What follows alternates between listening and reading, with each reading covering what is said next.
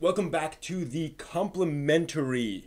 This is a segment where I talk about something that I think is really impressive and or cool in geekdom and kind of try to explain why that is.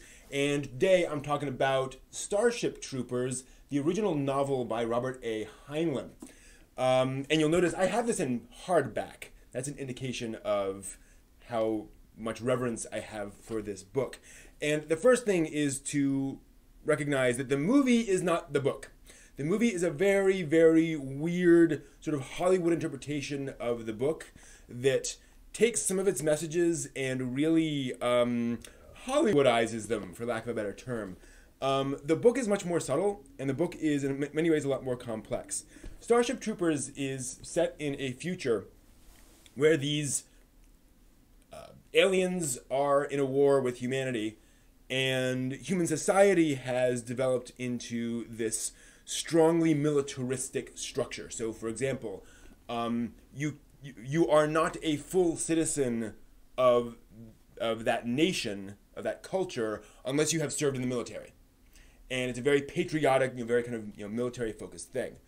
And what Heinlein does is he explores that. Starship Troopers satirizes it and says this is obviously ridiculous. Heinlein says, well, what would that do? What is a functional society where that is true? In other words, instead of making a joke out of it, he treats the concept with respect. I want to get that spit out there. It is also remarkable for the fact that the people fight in powered armor. This is arguably, I believe, the first case in science fiction of powered armor, i.e. in 1959, is when this was first released, the 50s, where the characters have this essentially giant suit of armor, essentially a mechanized suit of armor that they climb into.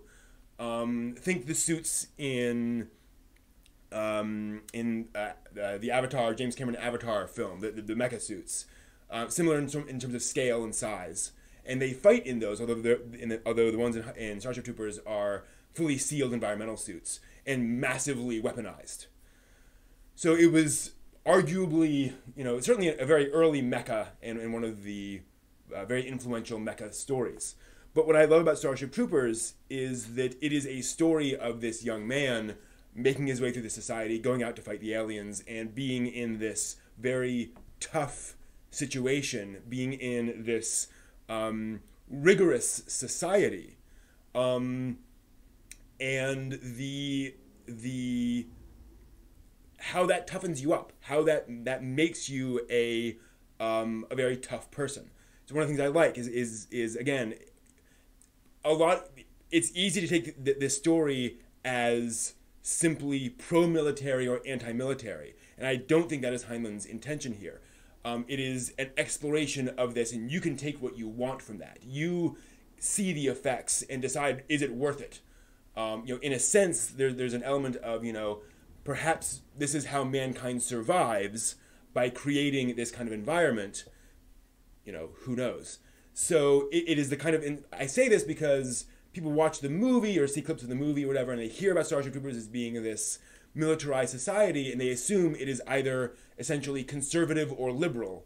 And when I read the book, it was very much neither. Heinlein also has this I argue, unique ability in writing.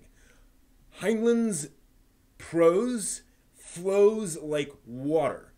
It is very difficult to analyze Heinlein's writing, because as soon as you start reading it, you suddenly find you're 20 pages in. It just jumps out into your brain. It's amazing. So that's one of the nice things, is you can pick this up and just kind of read it. It will flow very easily. And it's also a book where Heinlein, generally his stories moved relatively slowly. His stories tended to unfold at this, I don't want to say, deliberate pace is not unreasonable, whereas Starship Troopers moves much more quickly. It is not quite an action story, but there's definitely a lot of action in it.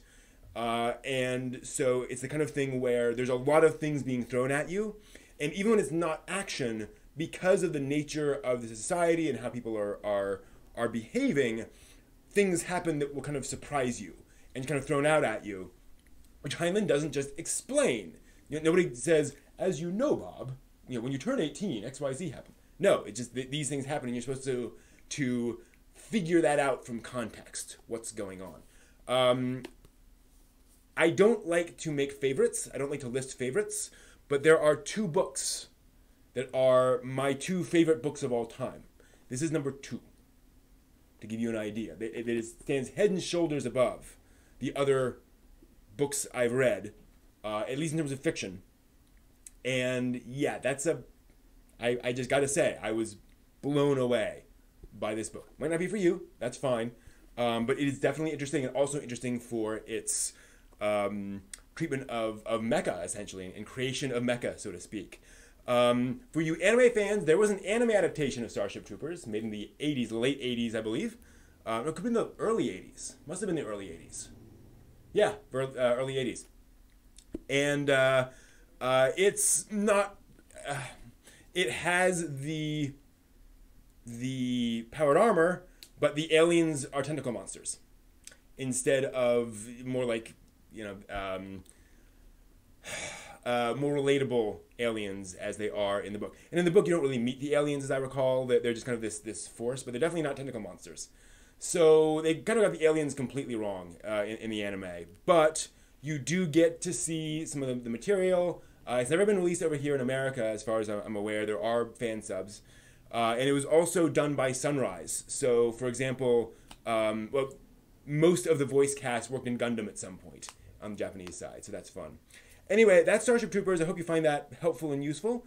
And yeah, this book just impresses me all to death.